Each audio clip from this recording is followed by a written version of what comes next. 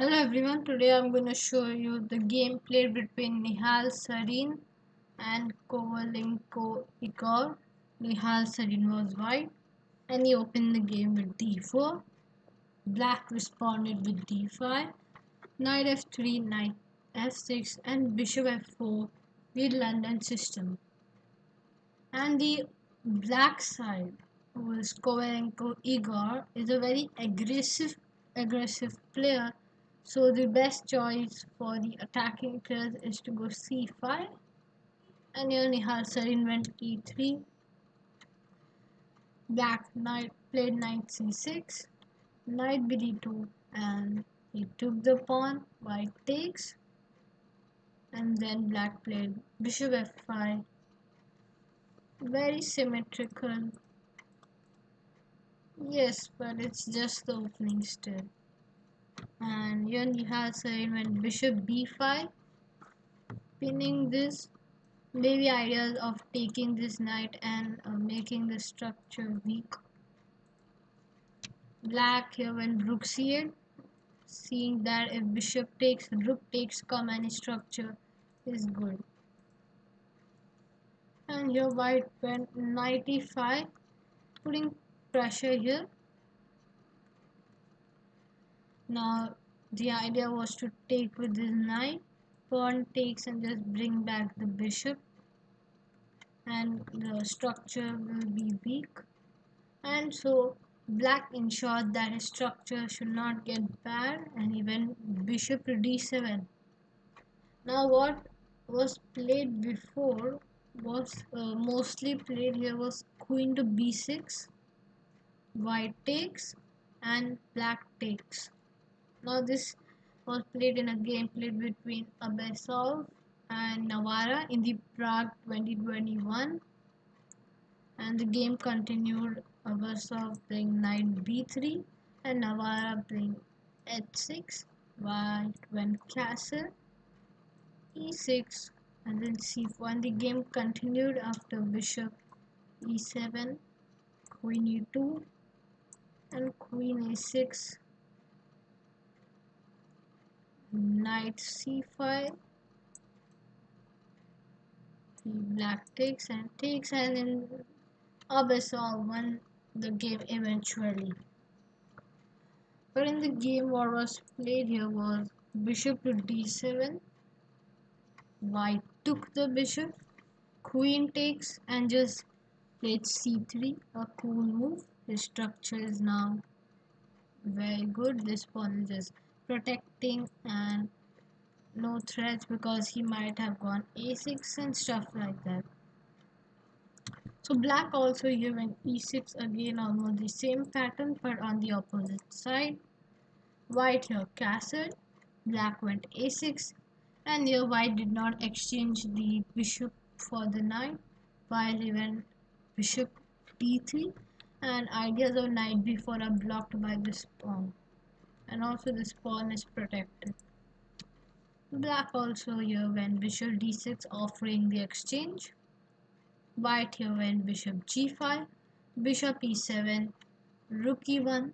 Black here went queen to c5, white went queen f3, and black here went knight to d7. And black asked him, okay, do you want to exchange your bishop? And Nihal Sarin exchanged and took that bishop. Now a better choice would have been to go bishop e3. It would have been a stronger move. But yes, he went for bishop e7. Black took with his knight, queen h3. Now the idea is to prevent the king from castling, because here if he tried to castle it would have been a mate on h7, so that's why he cannot castle. And yeah, Kovalenko here went queen to f4.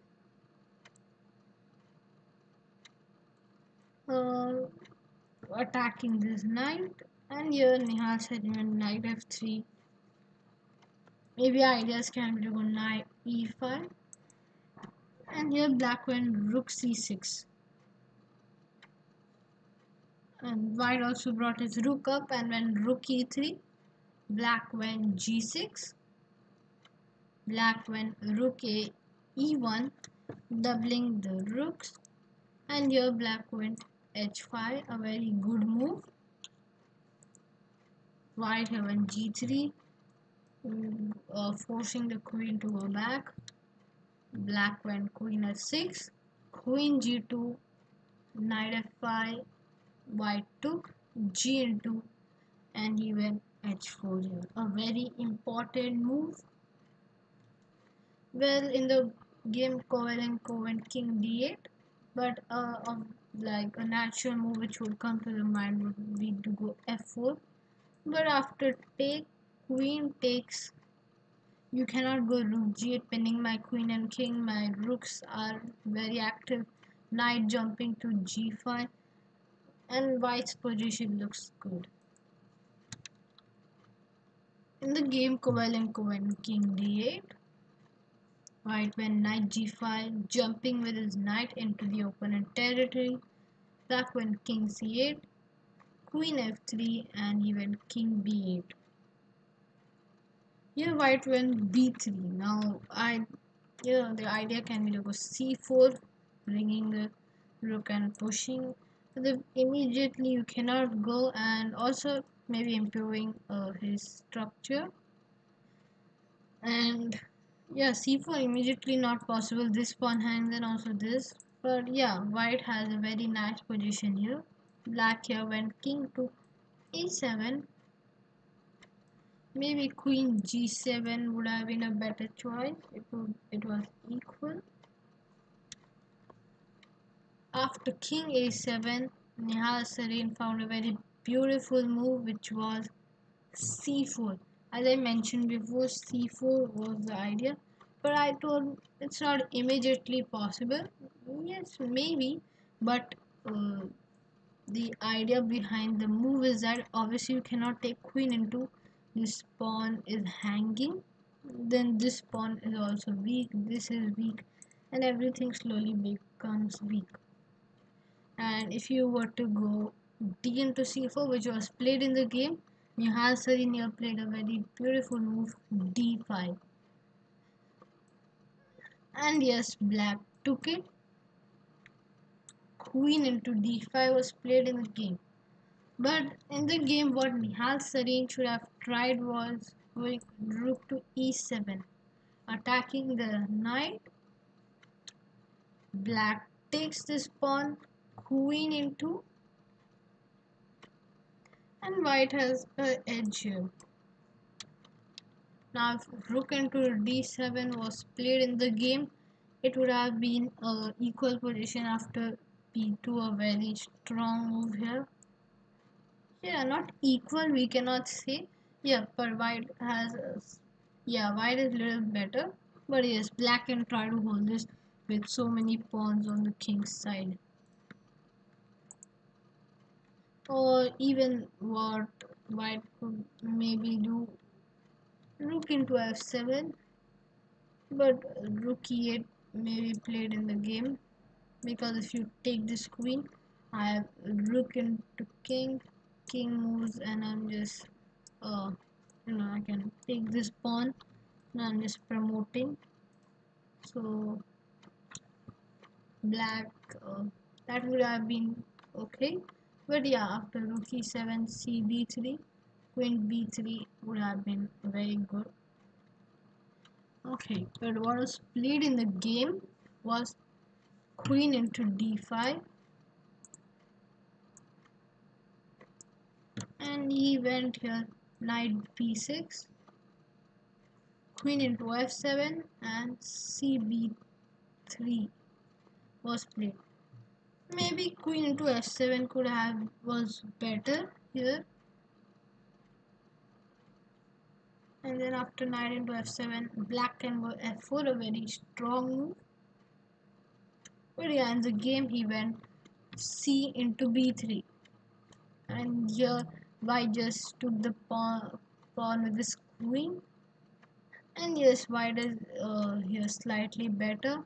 Black doubled his rooks, and here white went knight h3, rerouting his knight to f4, and the knight will be good there for like uh, keeping an eye on this weakness.